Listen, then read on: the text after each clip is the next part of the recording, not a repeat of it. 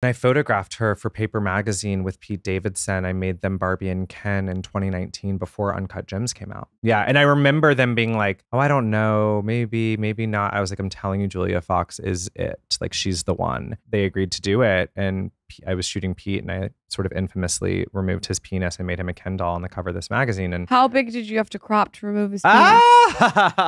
We had him in really tight underwear. We took the body of a Ken doll and sort of like superimposed it and like put these pieces together in post. Maybe you can shoot our next podcast art and you can take Michael's dick off. That would be really funny. That'd be fun. That's actually the transmission, right? Like, that's why I'm here.